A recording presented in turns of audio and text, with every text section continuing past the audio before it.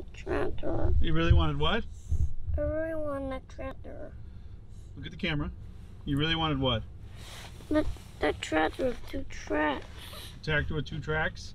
Yeah. Well, maybe someday. Can't we get next time we go?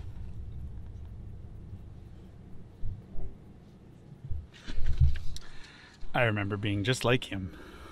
I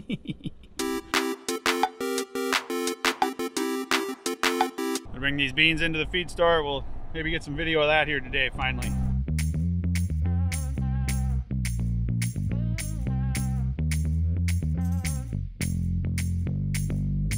So we know Mike here at Central Feed really good. I used to actually work for him when I was in high school. He works with us quite a bit. George and I help him out, so I go do some deliveries for him here and there, and George does some deliveries for him here and there, pick up feed, that kind of thing. I said I don't have time right now today to sit around and watch him mix up our batch of feed, but we'll definitely be doing a video like that here relatively soon. When we're not all as hectic as we are, we'll stage it a little bit better. So me and Mike's bringing out feed, or George. Don't know who's driving out here yet, but we gotta go out here and I'm gonna open up the feeders so they don't have to climb in the pen to get it open. So I'm gonna run out here and open up the feeders. Starting to get kind of sloppy here. It's actually really nice right now. It's like 40 degrees. It's awesome.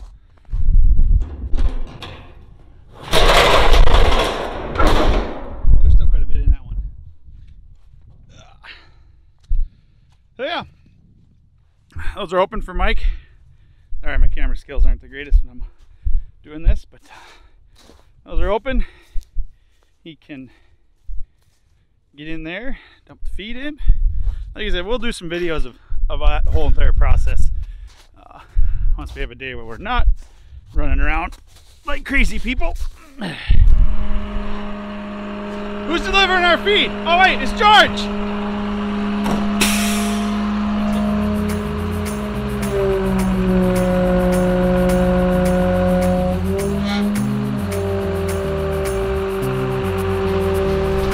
The sun is bright.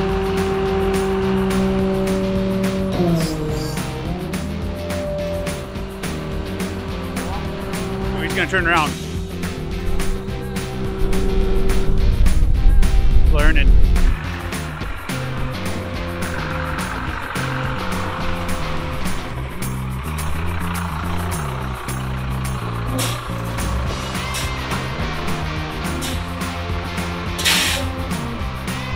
What did he do?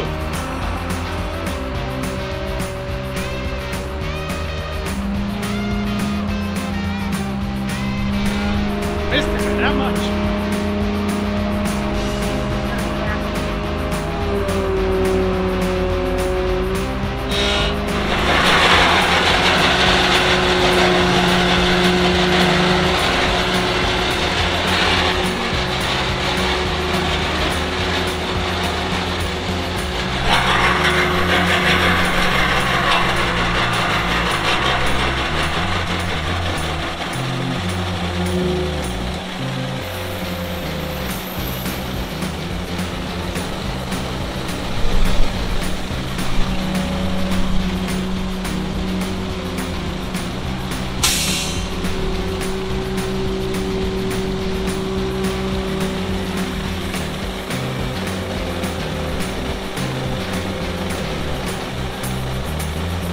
Getting layer feed. Get her bean!